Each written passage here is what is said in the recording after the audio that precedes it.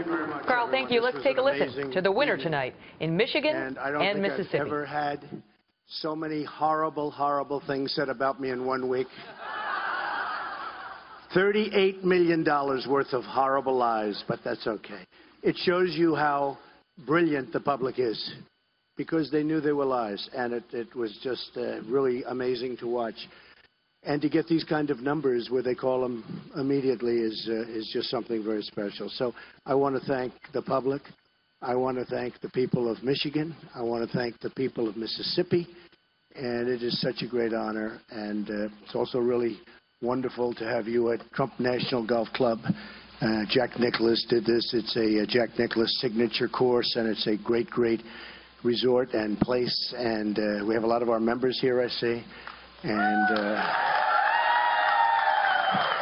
we love our members. And Jack, by the way, Jack Nicklaus is a special man, and he did a special job, and we love Jack. And we have another special man, Paul O'Neill of the Yankees. Come, stand up, Paul. Paul. In fact, Paul, you originally come from Ohio, right? Oh, wow. Paul O'Neill of the Yankees. Hey, Paul, you come from Ohio? Do you endorse me? I love you. Thank you, Paul. Thank you. Wow. That's a great endorsement from Ohio. Thank you. He's great. It looks like he go out there right now. So I just wanted to tell you that it was really an interesting week, an amazing week. I want to congratulate a lot of people, and including the candidates. I mean, this is not easy stuff. When you're doing this, it's pretty wild. And I must tell you, it's very, very important as a Republican that our senators and that our congressmen get reelected, that we put a good group of people together, that we keep the people that are there. We have some terrific people. Not all of them are on my side, but we have some terrific people. And it's very, very important. If we're going to be effective, it's very, very important. One of the things I'm most happy about is that the turnout has been just massive for every week. Whether it's South Carolina or any place. I mean, it started pretty much with New Hampshire, and it really, Iowa, no matter where you go, it's records. I think it's actually the single biggest story in politics today. It's what's happening at the booth, the tremendous number of people that are coming out to vote. Some of the states are getting, in fact, one has a 102% increase over 4 years ago. It's amazing, 102%. On average, you're talking about probably more than 50. You're talking about millions and millions of people, whereas the Democrats are down 30, 35%. They're down from what they were. We're up by 50% and even more than that. You're talking about millions of people. So I actually think it's the biggest story in politics today. And I hope that the Republicans will embrace it. We have, don't forget, we have Democrats coming over, very importantly. We have independents coming over, and they haven't done that ever, probably ever. And with all of these people coming over, we're going to have something very, very special. If I win and if I get to go against Hillary, polls are showing that I beat her.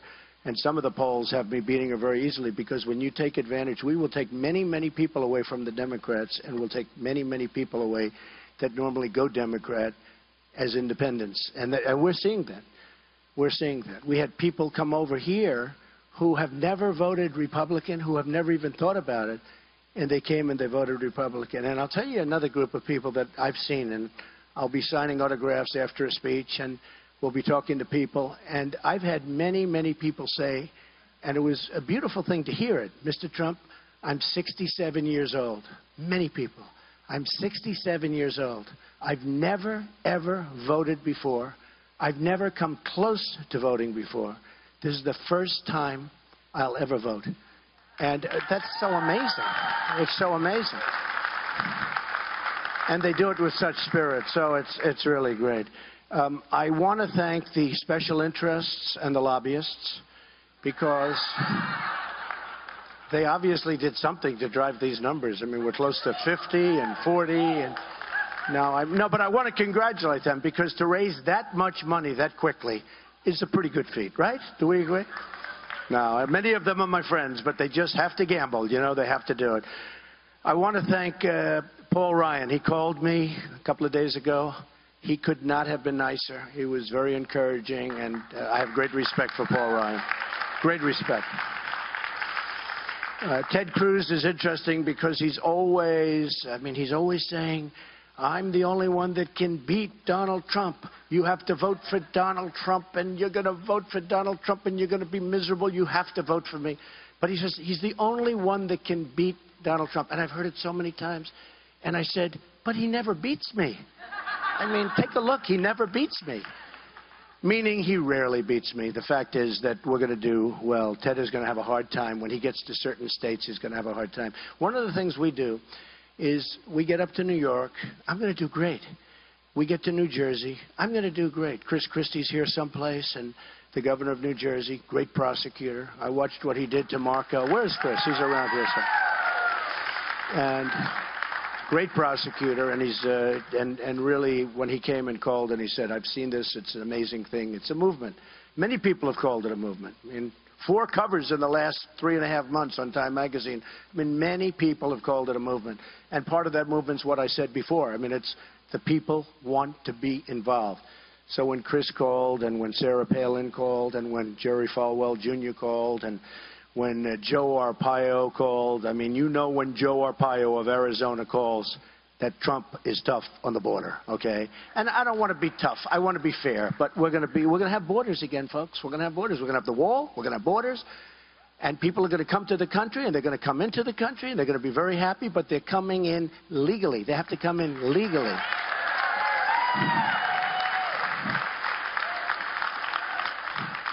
Mitt Romney got up and made a speech the other day. No, that's okay. Look, no, I understand. No, he's a very nice man. But, you know, I understand. Look, it's hard. When you go through this and then you get to the final gate and you don't get over it, it's a hard thing. I mean, so I understand. But he did make some statements, and I brought some things up because he said, water company is gone. I said, it is? I didn't know that. I have very successful companies. Let me just explain. I'm going to do this in about 2 seconds. But I filed with the federal elections 100 pages, almost 100 pages, that many of the press have gone down and seen. And they were all very, very impressed. I built a great, great company. I have very low debt. I have assets like this. This is owned 100% by me with no debt. You've seen Mar-a-Lago, and that's a 100% by me with no debt. I have Trump International, where you were last week, 100% by me and no debt.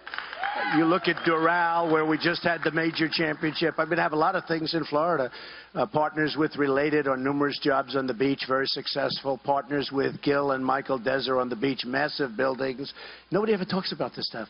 And, you know, many, many jobs in New York, including a city on the west side from 72nd to 59th Street on the Hudson River, one of the most successful projects ever built in real estate. The Bank of America building a big chunk of it in San Francisco, 1290 Avenue there. Many, many things. And Mitt got up, and he really shouldn't have done it. It wasn't becoming, honestly. And he talked about the water company. Well, there's the water company. I mean, we sell water, and we have water. And it's a very successful, you know, it's a private little water company, and I supply the water for all my places, and it's good, but it's very good. Trump steaks. Where are the steaks? Do we have steaks?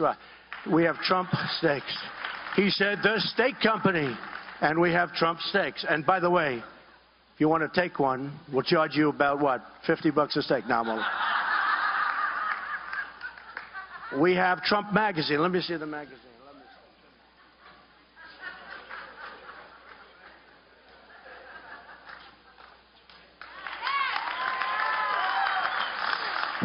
He said, Trump magazine is out. I said, it is? I thought I read one 2 days ago.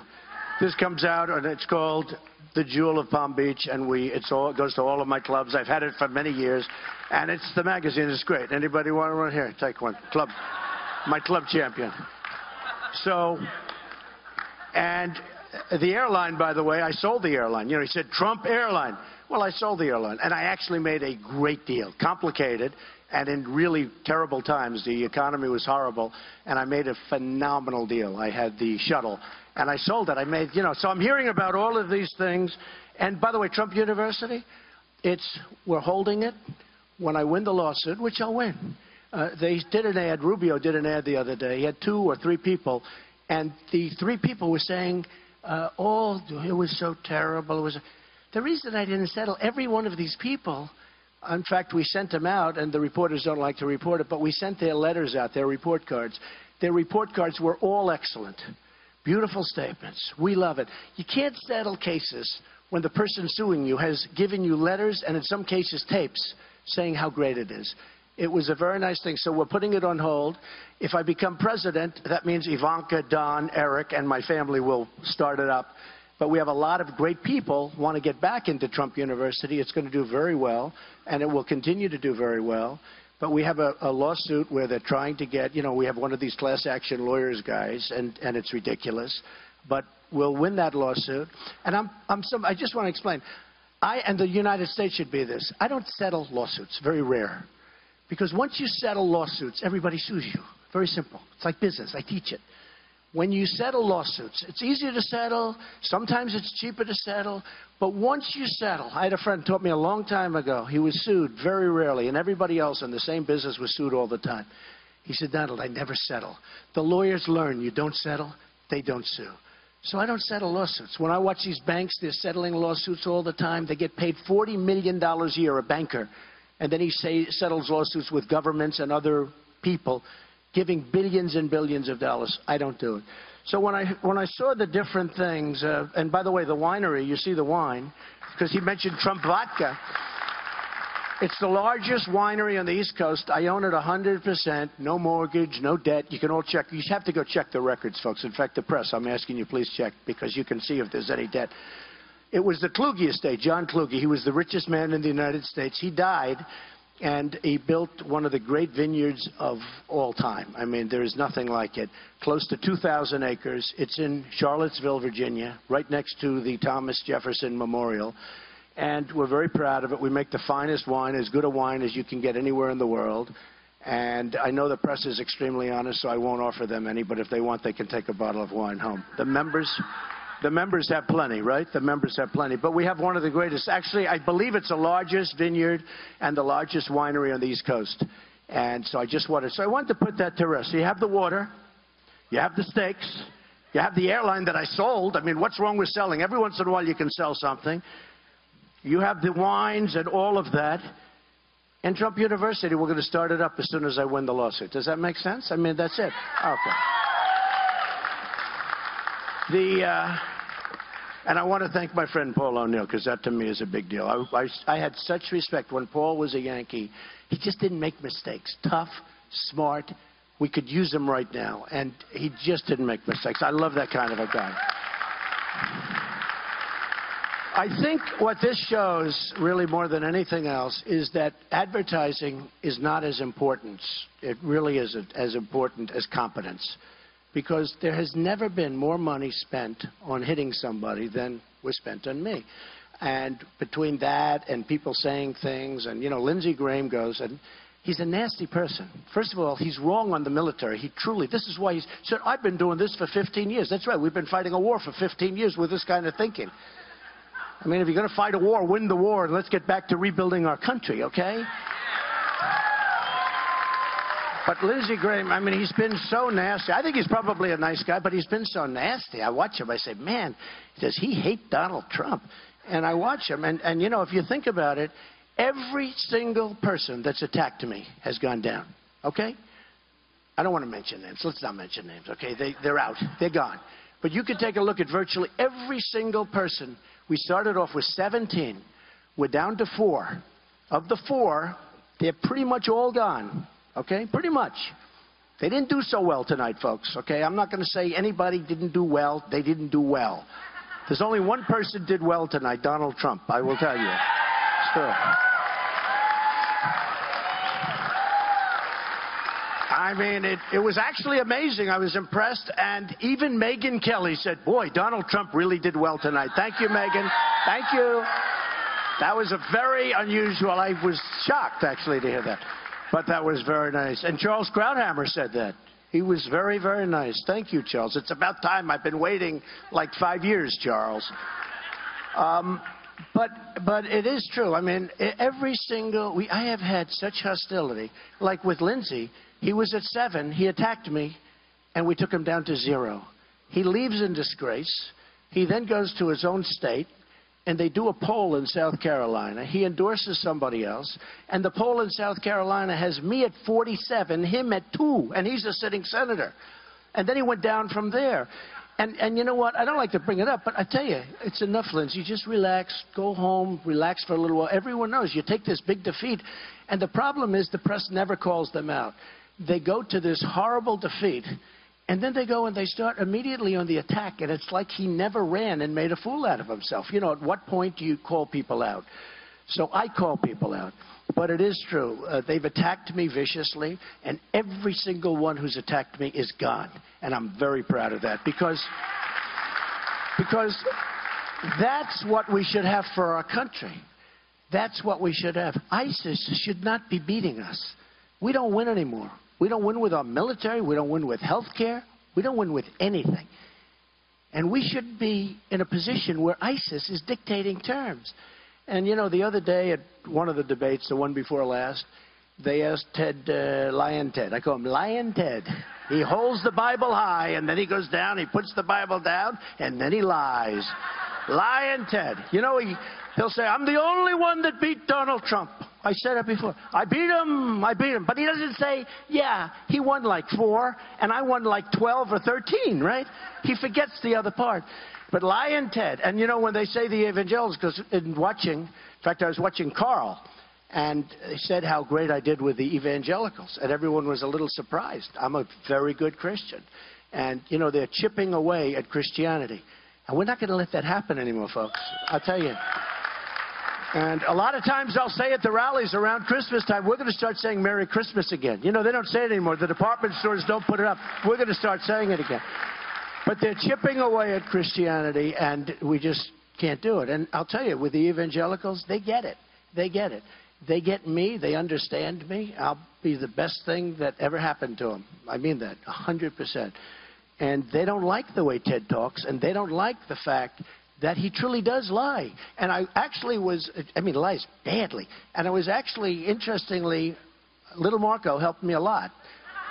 Because what Marco did is, in one of the debates, he screamed across me. I've been in the center from the beginning, right? Never out of center. In fact, I always like an odd number, because with the odd number, I'm in the center. With an even number, like last week, I hated it because we had 4 people, so I'm not in the center. So we should always keep it odd numbers, right? So we're right in the center. But I've been in the center for every single debate. But Marco helped me a lot, because he called Ted a liar. He said, you're a liar. That's the first time. Look, I know politicians better than anybody. They're liars, okay? They're serious liars. More importantly, they'll never get you to the promised land, ever. They'll never get you to the promised land. They won't do it, because they're controlled by the special interests. They're controlled by the people that put up all this money for them to run. They're controlled. You know how much money was spent in the last week on me? And do you know how many times they were asking, despite the fact that they're not supposed to be talking to their super PAC? Carl, fellas, let me ask you a question. How many times do you think Marco and Ted and all of them were calling their super PAC? Is that right? It's called life. That's the way life works. They talk to their super PAC. They're not supposed to, but that's the way life works. So we are going to do something. I think we're going to clean the slate. I think we're going to do really well in Florida. It's my second home. I love Florida. I love Florida. I love Florida. It's a special place. And I think we're going to do really well. I think we're going to do really well in Ohio. Now that I have Paul O'Neill's endorsement, I know I'm going to win Ohio. But I love Ohio. I have so many friends in Ohio. It's an amazing place. And we're going to go have a lot of fun. And then what we're going to do is we're going to beat Hillary Clinton. And we're going to beat her badly. We're going to beat her badly. And I think one of the things, and then we'll take some questions, but one of the things that really I add that's very different, you know, we always talk about the 5 and sometimes 6, but the 5 states that you have to get, whether it's Ohio or Pennsylvania or Florida. You know, if you don't get one, because the Republicans, structurally, it's much tougher. It's much tougher for a Republican to win the presidency, like by a factor of 5. But I add things that nobody else can do. I have a chance of New York. Now, can you imagine if you won as big as New York, all of those delegates? Upstate New York, I poll higher than anybody ever, because they are really in trouble up there. And they know that I would have done things, they wouldn't be in trouble right now if they would have taken my advice. But they're really in trouble. But I'll get Michigan. I mean, I'm going to get Michigan. Because we're going to bring the car industry back. We're going to take it back. We're going to bring the car industry back into Michigan. I'm going to win Michigan. It's never even a question. When these candidates are talking about running, it's never even a question. Michigan's not something they even talk about. I'll win New Jersey. I'll win Ohio. I'll win Florida. I'll win Virginia. I have great properties in Virginia. Charlottesville, we just talked, winery. On the Potomac River, we have one of the great places in the world. I have 600 acres on the Potomac River, one of the great pieces of property in the world. Very, very successful place. You know, I have a lot of employees in Virginia. And it seems that when I have something in a location, like when I'm in Virginia and I have a lot of employees, I have great places, Florida where I have Doral. Doral was great last week with Adam Scott. I mean, 2 days ago, Adam Scott. How good was that? Who's a great young man, and the way he won the tournament, the Cadillac World Championship. But when you have property in a state, it means you love the state. It means you have a lot of employees. You pay these employees. You take care of their health care. You take care of their education for their families. You take care of so many things. And you just do well. So I think I'm going to do great there, and I think I'm going to do great in Ohio. And I really look forward to it. I'm going to be working very hard between the two. And Illinois, I mean, I have one of the greatest buildings in the world. I mean, in Chicago, I have one of the greatest buildings, rated the #1 hotel in North America. And I'm very proud of it. It's a great, right on the river. And it's a great, great building. And maybe that's where we have our next news conference. And, you know, maybe we'll do it right in Chicago. So let's see what the press has to ask, and we'll then go home and